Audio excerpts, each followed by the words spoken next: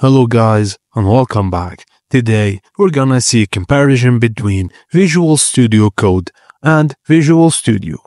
They are both powerful tools developed by Microsoft, but they serve different purposes and are tailored to different workflows. Here's a side-by-side comparison to help you understand their differences.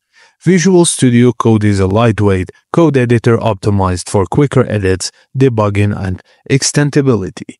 It's ideal for web development, scripting, and lightweight coding, while Visual Studio is a full-fledged integrated development environment for building complex enterprise-grade applications, ideal for building large-scale software, especially for Windows, like C, .NET, and C++. They both run on Windows and Mac OS. But Visual Studio Code can also run on Linux.